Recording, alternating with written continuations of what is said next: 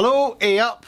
Now then, wherever you're from, I can cope for any nationality. I'm here to talk about these two cameras, and I've just realised I can't exactly remember what they're called. WX80 CX280.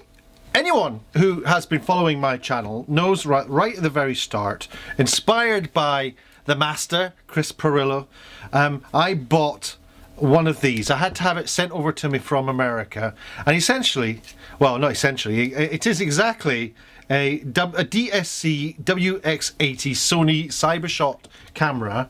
That's a cat. And what's attached to the front of this camera is a series of, well, there's an adapter ring glued to the camera itself, which I can show you by taking this off. So there's an do you know what I'm going to do is just tell you that this is the camera I've switched to, but to mention the fact that I have actually bought two of these cameras. I'll tell you about them in a minute. Before I go on about that camera, the reason I bought two of these is I bought them both on eBay. Brand new, these cost a couple of £100 for one. I bought one for 125, and then another one which didn't have a power pack, didn't have anything really. All it had was a little rubbish tripod stand, a little 3-inch tripod stand, and I bought that for £80. So I got the two cameras for still cheaper than one brand new one, and they're both absolutely fine. I bought a power pack for this for £13 off Amazon, but the only thing I have spent some money on is I've bought a bigger battery because, as I'll explain in a minute, these batteries aren't going too long. Now, that's all. I'm going to put one of these away because I'm actually going to use one. All the close-up shots will be recorded using this camera here. So when it cuts away, you'll know I've cut to this camera, and that's what this camera looks like. Okay? Right, okay, I lied a little bit. This is the camera I'm going to record on, which has the smaller battery. I should have popped this one in there, I just didn't think. Just did that because it was on a little magic arm. So this is the camera I have bought. As you can see there, I'm going to show it to the close-up camera here. I'll be doing this a lot. And I will come back to it shortly. But let me first talk about this camera. So this is the Cybershot. As I said, it's a WX80. And this is the camera I've been vlogging with. But I want to tell you and share with you the problems and what I've not been happy with about this camera. It is a cracking camera. A really good camera. I've liked it intensely. It's so small, and the quality of the picture that comes out of it is just phenomenal. When you consider just the size of it compared to like the better consumer cameras out there, the quality of picture coming out of this is superb. It will record MP4 file direct, and also it records stereo, in case you're wanting to know. I can hear a police car outside, or someone's dying or something. So it records stereo. Apparently it's got some sort of capability of steadying the shot, which is something I desperately need, but I haven't seen it. The problem I've had with mine is this bit here has broken through attaching it to various tripods. And the other thing that I think is absolutely don't touch. You know, this is the deciding factor for me when it comes to deciding whether I can use a piece of hardware or a camera. Is it durable? Is it going to stand the test of time? And the problem with this one is, if, like me, you like to put things on tripods, you like to put them on like selfie sticks or whatever, or little monopods or whatever, you need to make sure that the metal of the tripod goes into, you need to make sure that that is metal going into metal, and preferably that metal threaded cavity is embedded into something else metal. These are all or at least a very durable material, certainly more durable than you know, basic plastic, which this is. So I've been putting sticks into here, and it slowly started wobbling. It's not become safe, and eventually this is broken off, and I'm not sure why, but that's kind of gone. I've tried gluing it down, but it's just popped out again. So I've not been happy with that at all. The other thing I've not really been happy with is the battery life on this is not great. And you can buy other batteries for it, but it's a very specific battery that you need to buy. And it's just not, they're quite expensive, I think. I can't remember. I did buy two, but I've already lost one. And it does take a memory stick there. In fact, I think it probably takes two types of memory stick. Just checking. Yeah, it looks like it takes the other Sony memory stick duos as well. So then you've got these to put on there. There's like 1, 2, 3, 4.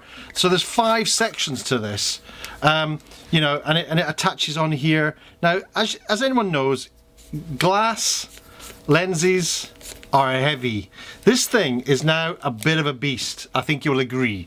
I mean, it's a big, chunky monster. It does feel right. It feels like it's heavy though, as I said, but you know, it's kind of well hidden. So if you're embarrassed about vlogging, as a lot of people are initially, for sure, you know, it's kind of hidden by your hand quite well, and it's like just like you're talking to your hand. But it is, after a while, hard to hold that up. It's a good weight to hold up because of the heavy glass that's in it. It's like about the weight of a mug of coffee, I would say. Talking of which, if you're anything like me, coffee makes your hands shake. You've probably seen that. I'm not as bad as that, but it can get quite bad sometimes for me and my shaking, and that you'll see that in the close-up. So when that happens, you need a camera that can compensate for that pretty well. Now this does have steady shot on it, optical steady shot, but I've kind of just had huge problems in making that help. My stuff always looks kind of shaky, and it looks like I haven't got the steady shot operating, but the menu says I have, so I don't know, I've not been too happy with that steadiness of that. The other thing is, I didn't mention earlier, there's 2 holes at the bottom here. I can't give you the close-up, I'm afraid, but there is the tripod shot there, and there is the HDMI slot there. Did I say shot? The tripod shot. It's not a shot. The tripod hole is there, which I don't like because it's plastic and it's already started to thread a little bit and it's not very deep. And next to that is the HDMI out. Now they're both so close together you can't have both those orifices, if you like, filled at the same time. So you can't put this on a tripod and have the HDMI out. So that's kind of not very good. That's kind of bad design in my eyes. So enter. Leave this here. Sorry about the cat, by the way. You're just like watching, don't you? Yes, you do. Okay. So enter this little camera here. Now, I just wanted, I've used these type of cameras before, these little handy cams, they're called, and I did a little bit of research into this, and I found people who have been using this for vlogging or even streaming, and it is the most basic model of the Sony range that I think there is. There's no on-off switch, there's no microphone in switch on it.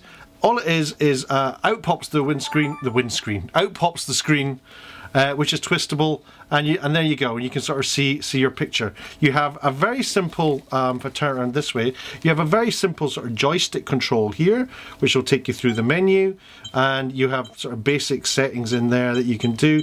But you've got white balance, exposure, focus, which and that's really all you need. I tend to always make sure the exposure is on manual, especially for something like this. But the focus, I've kind of got that on auto.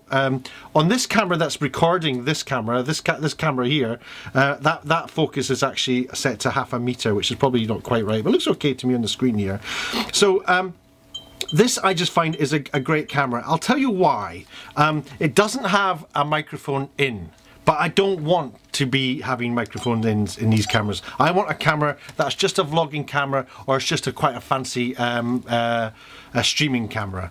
The only way you'd get this to be a streaming camera, I think, is if you have a capture card, because it's got a HDMI out. Let me just take you through what this camera does, okay? It's got an open close here for this. So you can open and close that there. That's just a switch there. So that covers the lens when you don't need it. You've got your zoom in and out. That's just standard. And you've got that button there if you want to take some pictures, which I very rarely ever do.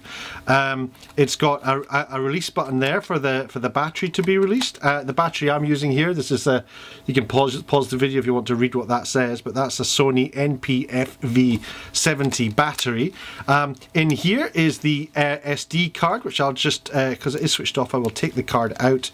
And I have, I've put a Sony Stick Pro HD Duo 32 gig stick. Now I just bought that for about £30, so it's adding up, isn't it, how much I've actually spent on this camera. And I've just realised that it will actually take the standard SD cards as well. This slot in here will actually take SD cards and these Sony sticks, which I wish I'd known, because they've got loads of SD cards, but I just worked it out, because the other camera, because I've bought 2 of these cameras, the other one that I bought off eBay, when it arrived it had an SD card in it already. How does that go back in there? I've got to be careful here. It goes in the right slot. Don't want to break it.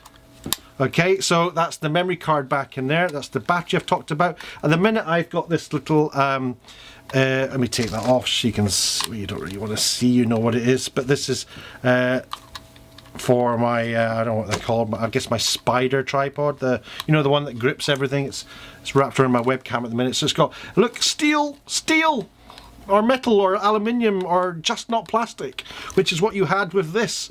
It's not plastic, it's proper, it's pucker, it's good, it's a good thing. And this is super cool here.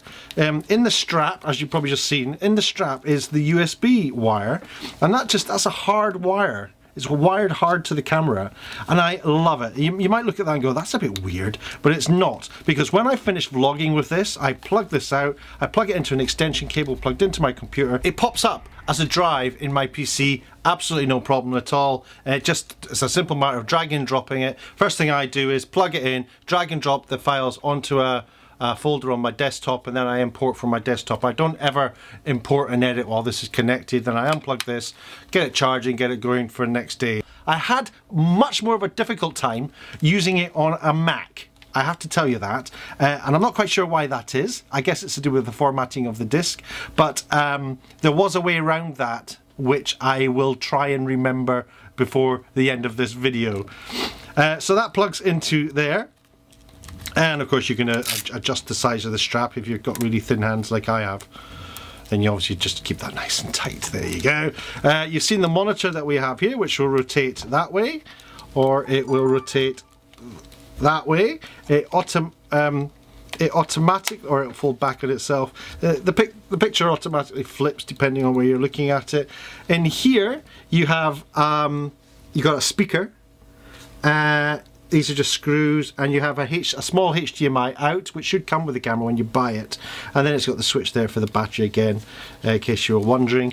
The only controls you have on the screen itself is, let me just turn it so you can see it, is a little joystick control there, and there's a little play button, which is a little bit annoying because as soon as you press as soon as you move it, you got a play button down there. So weird that they have two play buttons. I'd much rather that button did something else, like maybe focus check or maybe a white balance check instead. That would have been much more useful, but it doesn't do that. We can't have everything. I've been using this camera for quite a while now, well, for at least a week, and I've been vlogging with it. So if you look at my vlogging channel, you will find, you will see the results of what it looks like to vlog with this. I do think it's better than this camera in that, although it doesn't have quite as wide an angle, in fact it doesn't have that wide an angle, although the angle's pretty wide, you can zoom in on things which you can't do on this with these lenses on, which is actually really nifty for getting GVs and whatnot. But better than that is this doesn't handle low light very well, although the wide angle lens would make you think it does. This can film in a blackened room and still make it look like there's a light in there. It's astonishing. I don't know how they do it, but it really is very good. It's got an option in the menu where you can enable, I think it's called Lux. Let's have a look what it doesn't say. It's called Low Lux, it's called, and you can switch that on. I'm just going to switch it off because you don't want it on when you're not using it. And that is a really cool facility, because I don't know about you, but I live in London, so it's quite dark and gloomy here in winter especially, and it's good to be able to see my beautiful face when we're not you know, when I'm trying to vlog it. At least there's nothing worse than it all going dark and all looking super grainy. So these are my thoughts about to get this camera over this camera for vlogging. This for me, too heavy, too fragile, doesn't do the stability that I need, and it's just too much of a costly package. This is cheaper if you fish around for it second hand, lasts longer, more easier workflow when it comes to editing your stuff. It does wrap everything up into an AVC HD file, but it honestly isn't a problem if you use an excellent editing tool like Premiere Pro as I do. So there you go. What do you think of that? You happy? You happy with that? Okay, so from me and Yumi, I hope you enjoyed my little video looking at these two cameras and me showing off my new cameras. I will try and do some demo footage of you so you can compare the two. In fact, I'm going to do that right now and stop talking so you can see exactly what they look like. Bang! And I'm on this camera. This camera is this one. But that's my second camera, so this is the picture quality. You see this little redness around my face, so what I'm going to do is do a little bit of correction on this camera to get the picture quality absolutely bang on right. So here's the recording coming out of this camera. I am holding it, and it's so heavy that it makes my hand shake. But hopefully you can see, I can see this camera is in the camera behind, so I can sort of see the framing's okay. So this gives you a kind of idea. Obviously, this is, look how close this is to my face, and I know how much shot you actually get. That's great. If that's what you want, fantastic. If you want big wide shots of yourself vlogging, then go for it. Fill your boots, buy this camera, and go to the gym to work, to get some weights in. You can see it's got a little bit of stabilization there, but honestly, it's just not enough for me. It's too wobbly by far. I don't know. What do you think? You tell me. Are you happy with the quality of the little Sony Cybershot? Maybe you are. I mean, it's a good quality camera. It's a great camera. Just the problem I have with it is that it's a little bit too heavy, and it's just not robust. It's going to break. And they do break. You see vloggers talking about these things breaking all the time. I mean, all cameras will break, right?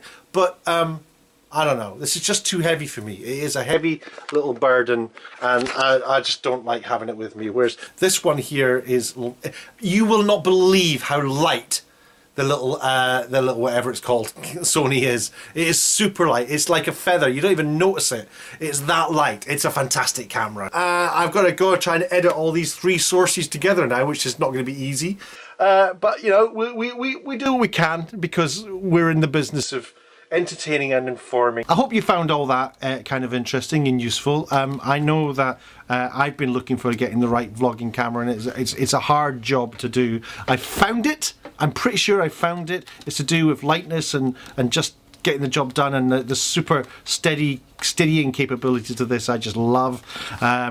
And yeah, that's it. Thanks very much for watching. I hope you found that useful. If you want to subscribe, do. That helps me out a whole lot. YouTube recognizes people who have more subscribers, so that would really help me in my rankings. Otherwise, you can get hold of me on Twitter. I'm at FLUCTIBUS, and I'm quite active and chatty there, so it'd be good to talk. Let me put something down in the comments if you got any questions or if you got any complaints. Always happy to address your complaints. Thanks for watching, and goodbye.